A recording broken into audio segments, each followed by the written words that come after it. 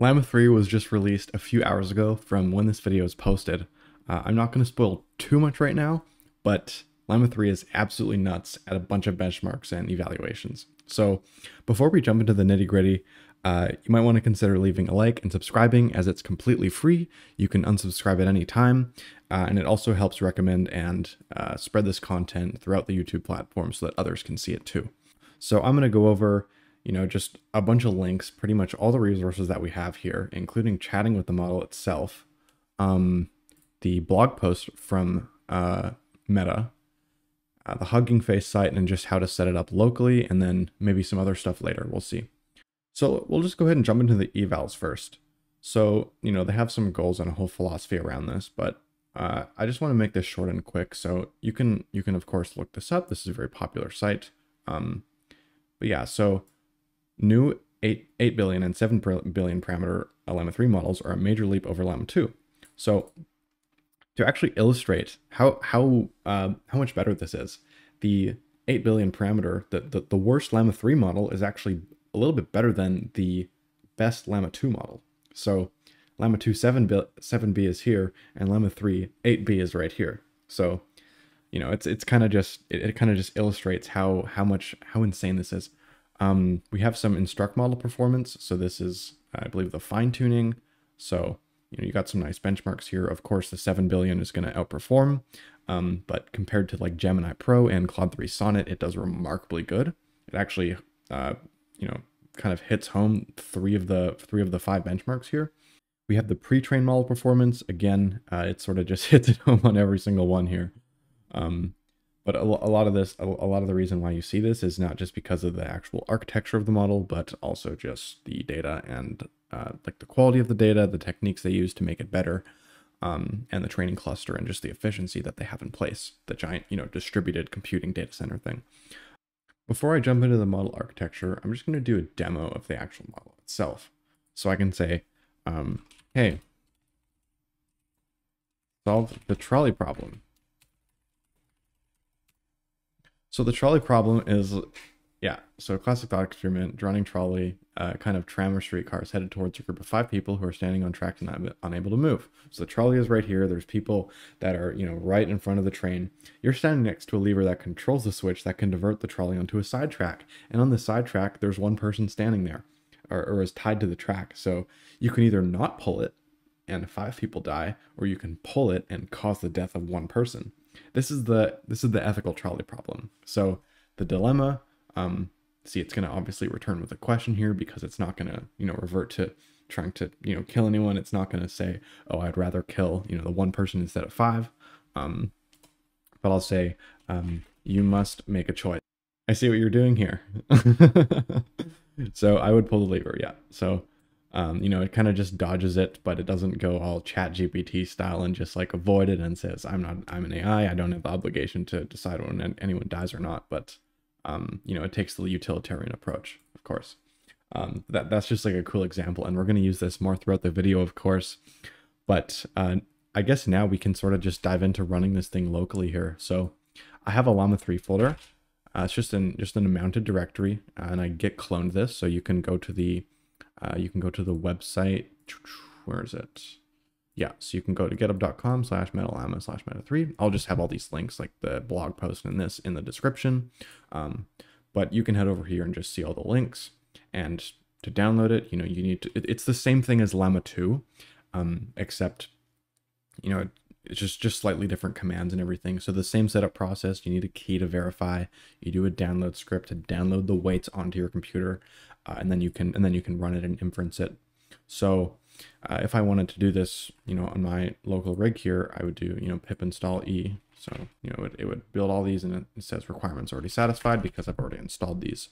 But if I wanted to say torch run, I would do the example completion, try this out, and I actually would get, let's see, it's going to give me a memory error, but keep in mind I only have, there it is, CUDA out of memory. So keep in mind, I do NVIDIA SMI, I only have 8 GB of VRAM. And so if 1,000 of these is being used for recording, and then some other of it is being used for like other tasks on the computer, just to like run on its own, like graphics and, you know, the monitor and everything, then you just simply don't have enough capacity on the GPU to actually run the model. So it's advised that you use like a 10 gigabyte or 12 gigabyte or more GPU to run this lower model. So, you know, it doesn't work if you're on an 8 gigabyte GPU. It probably won't, but that's just a heads up there. So you can use it in the cloud, and you can use the little chat interface, of course. But that's kind of just how you run it. You just get those models installed, and then, you know, just make sure that it's in this directory. If I go ls, you'll see I have the 8 billion and the 8 billion instruct model. So that's pretty much how you set it up locally.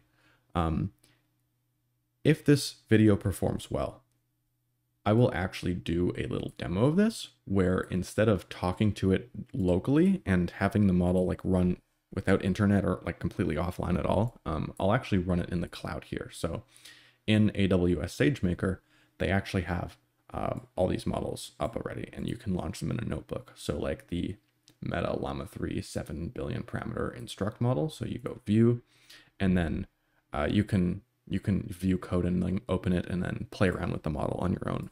But I'm not going to do this now just because of time constraints and just getting this video out. So if this video does well enough, I might actually make a little tutorial on setting this up and being able to talk to the 7 billion parameter instruct model locally. But for now, they just have some docs around this. So if you go to, you know, I might put this in the description as well, but you know, you can go to the documentation for this, and you have all the different Llama 3 and Llama 2 models, and you can do a bunch of stuff with this. So AWS, GCP, Microsoft Azure, and then other hosted APIs. So I would probably go with either the Bedrock or the SageMaker Jumpstart approach. So that's what the next video would likely be on. But this is pretty much just the docs. So I'm not going to go too much in depth to this, but you can review it on your own time. So now we're going to get into the interesting part of this, which is the architecture of the model. So they use a 128K vocab size tokenizer. So vocab size is pretty much just the number of tokens in the language that it has access to. So in plain English, we have like 200, maybe like a few hundred characters to use. So like A, B, C, D, E, F, G, those are all characters. And then words would be like, you know, model architecture. And so it sort of operates on a subword level. So it has a bit more vocab. So it's not necessarily each word, but it's little parts of words that are very common. And it just sort of groups them together so that it can utilize the language more and have an optimal set of tokens that work well with the model architecture. But this is a whole research thing. I'm not going to go too in depth into this because it's going to be hard to wrap your head around this if this is new. But the main innovation here is GQA, or grouped query attention. And so this is one of those cutting edge research things that I typically don't go over in depth. So we're actually going to outsource this thinking to Meta AI. And so I did a little bit of this before the video, but I said, explain grouped query attention to me like I'm 10. So it says, imagine you have a big box of full toys and you want to find a specific toy, but the box is too big. So you pretty much give some information like, oh, I want a red ball. So it's going to sort out all the red toys for you.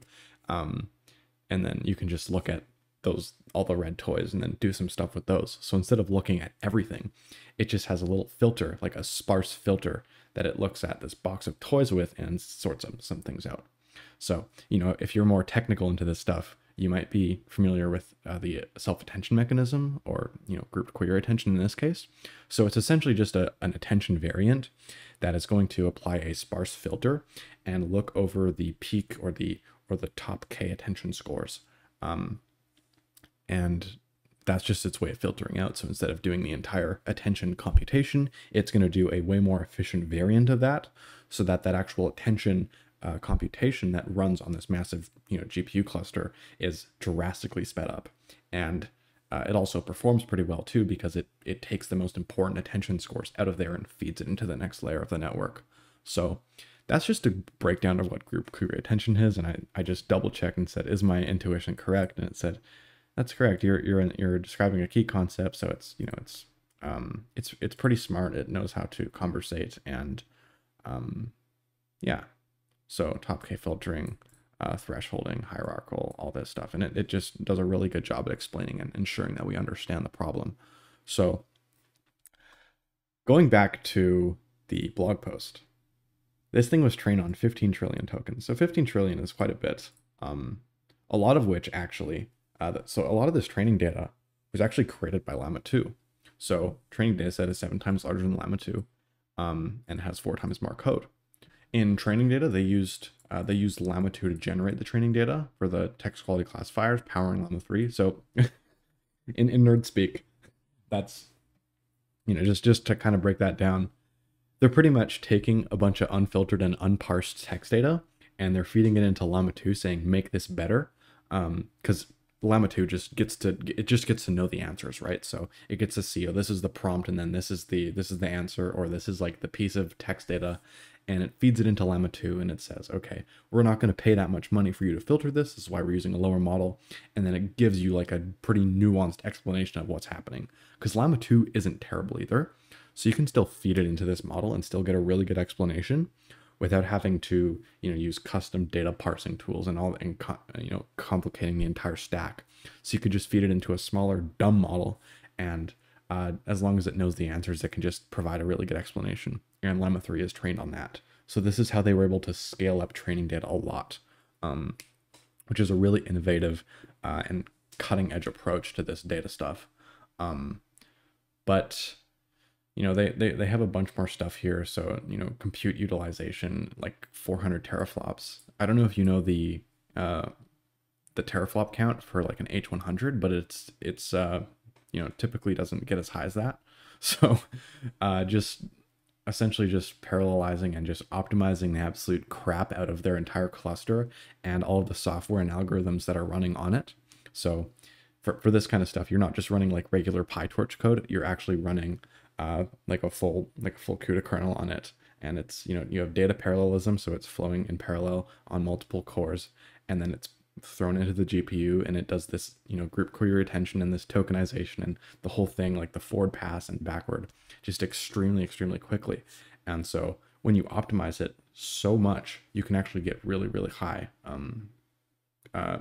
compute utilization. So that's what they did here. Pretty big GPU clusters. And other than that, just some more efficiency standards. So, we developed scalable storage systems, data, detection mechanisms for corruption and whatnot. And so this just increased the effective training time and GPU uptime, as said here. So then we go into RLHF.